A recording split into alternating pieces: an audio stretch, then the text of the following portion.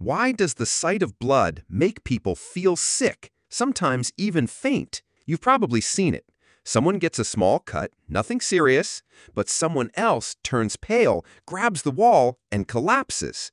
Why can a simple drop of blood literally shut down the brain? Is it fear? Panic?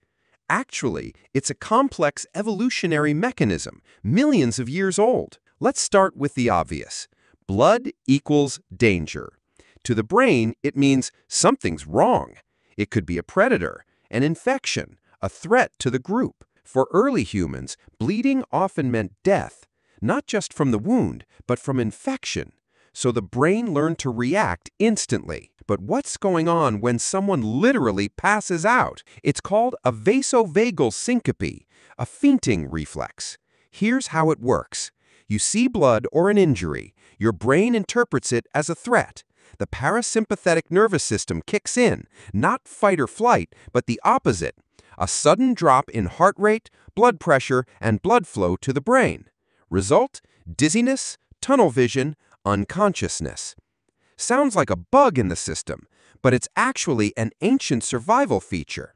One theory says it's a way to play dead. If you collapse, the predator might lose interest.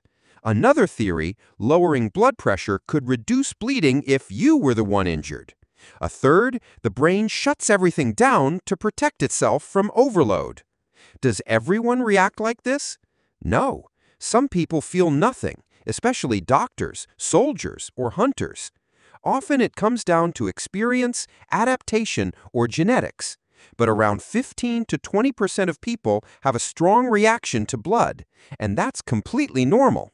So, if you get lightheaded at the sight of blood, you're not weak. You're the heir to a very old survival strategy, one that may have saved your ancestors' lives.